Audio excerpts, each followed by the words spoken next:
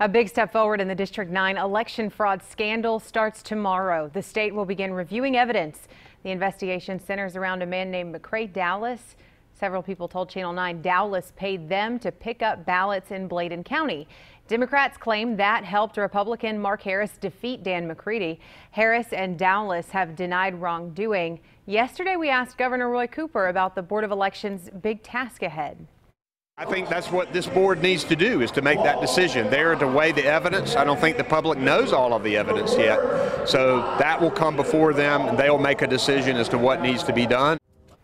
The board can either certify Harris as the winner or call for a new election. Channel 9 government reporter Joe Bruno has had exhaustive investigative coverage throughout this months-long case. He and anchor Allison Lawtis will have live coverage from Raleigh as the board reviews all the evidence.